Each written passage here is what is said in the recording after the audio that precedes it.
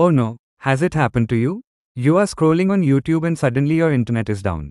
Don't worry, I'll help you get back online. Even if you don't have a built-in Wi-Fi or Wi-Fi adapter card in your PC. All you need is your phone and your phone's USB data cable. You can either use mobile data, or if your phone is already connected to Wi-Fi, you can share that internet with your offline PC. Connect the data cable to any working USB port on your PC. And then connect the other end of the cable to your phone. You should be getting a notification like this. Select No Data Transfer if you have set to File Transfer as default setting. Then open your phone's settings and select Portable Hotspot under Connectivity.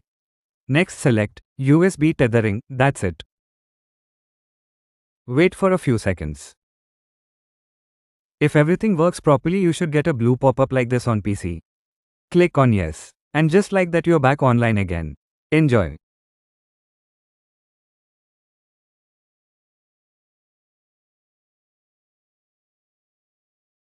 I was on LAN cable and my Wi-Fi adapter is not working.